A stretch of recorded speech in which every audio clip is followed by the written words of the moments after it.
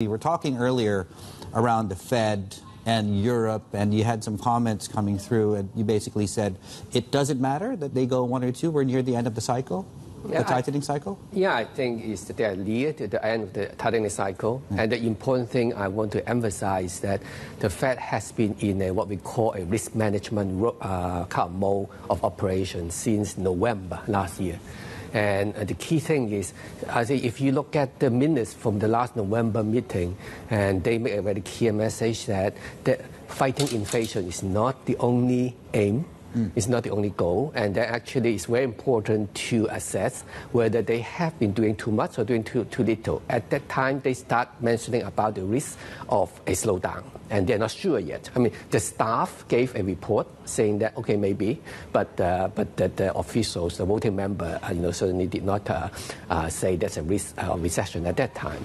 And then the second thing, they also mentioned the risk is financial stability. They actually mentioned about they need to watch financial stability back in November. So that's actually from all the way from November to now, they are managing the risk to balance the risk of fighting inflation being sticky, and at the same time, whether there's the economy slowing down more than they want to see. They definitely want to see a slowdown, but how much?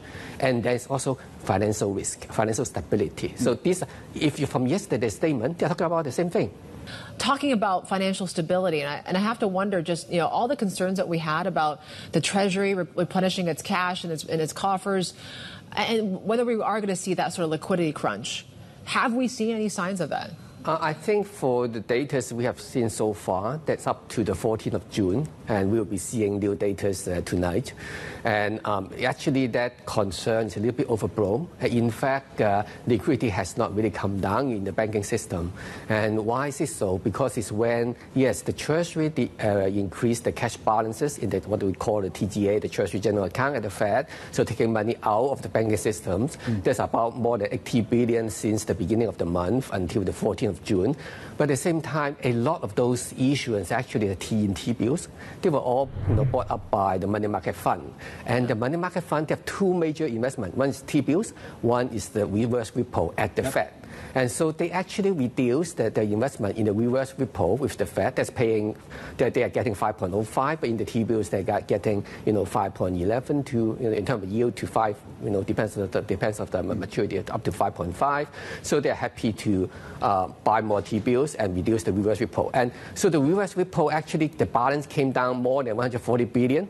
During the 14 days. So that's more than offset the increase in the TGA. So in fact, the banks reserve at the Federal Reserve System actually increased by about 100 billion. So during that period of time. So we have not seen any this kind of liquidity crunch. But of course, we need to see more tonight, tomorrow morning our time. Yeah. So in very simple English, what does that mean for risk assets? That is actually help to reduce some of the risk of the risk off. So that is actually help the notion of risk on because the liquidity is still in the banking system. Yeah. So the money is still in the banking system, haven't really get away from the banking system and back to the Federal Reserve. Fantastic. Yeah.